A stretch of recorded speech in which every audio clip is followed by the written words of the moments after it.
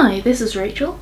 So we're going to look at now BODMAS. So BODMAS is something that tells us the order in which we do calculations. So it's actually an acronym for brackets, indices. So indices are these powers here, so you can see an example here. So we've got 2 to the power of 2 or 2 squared, that's an index. So those are our indices. Then division, multiplication, addition and subtraction. So this tells us the order in which we do things.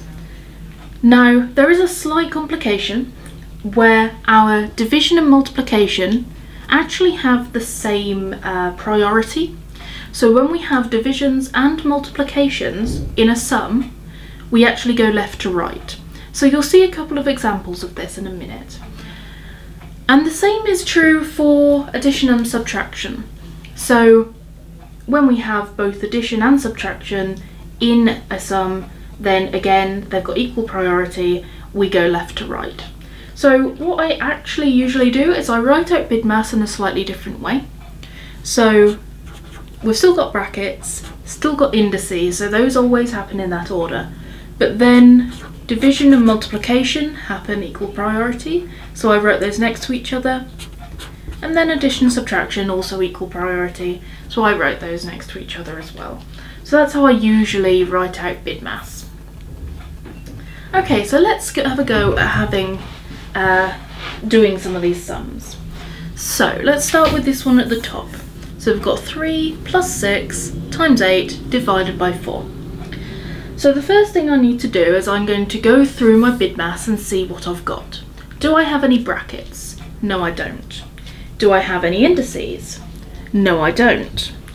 Do I have any divisions or multiplications? Yes, I do.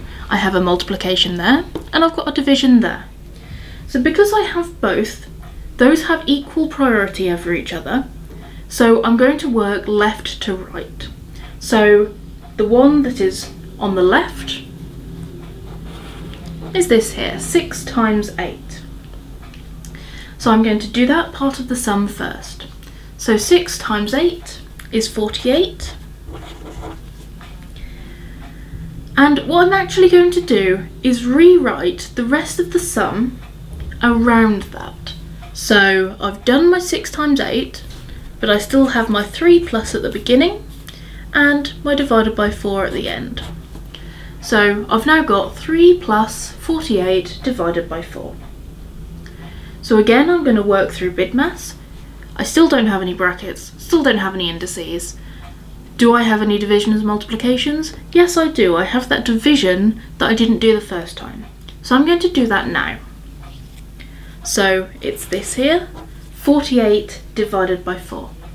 So 48 divided by 4 is 12. And like I said, I'm going to rewrite it out again. So I've still got that 3 plus. So now I've got a sum that says 3 plus 12. And that's something I can just do, and it gives me my answer of 15. So you can see how the equal priority rule works there. And you don't necessarily have to write it out in huge detail, step by step, like I do. It's just my preferred way to make sure that I'm doing it correctly every single time and that I'm not missing anything. Okay, let's have a go at this one down here now. So, different sum. Again, I'm going to follow through with BODMAS and see what we've got. So, starting at the beginning, do I have any brackets? Well, yes, actually I do. I've got this here in brackets. So, what is 6 times 3? It's 18. And then I'm going to rewrite this sum out again. So just like I did with the previous one, I'm just going to write the bits that I didn't just do. So plus 2, there we go. So I've rewritten it out, just replaced the bit I did with the answer. Okay. So let's have a look at BODMAS again. So brackets, do I have any brackets? No, I no longer have any brackets. I just did the brackets bit. Do I have any indices? Well, yes, I do. I've got 2 squared there. So I am going to do that first.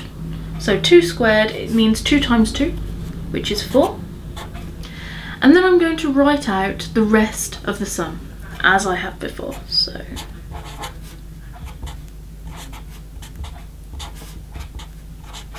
there we go.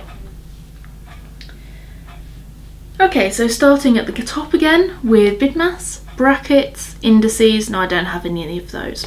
Do I have any divisions or multiplications? Yes, I do. I have a multiplication here. So I'm going to do that multiplication. 1 times 2 is 2. And then rewrite the sum.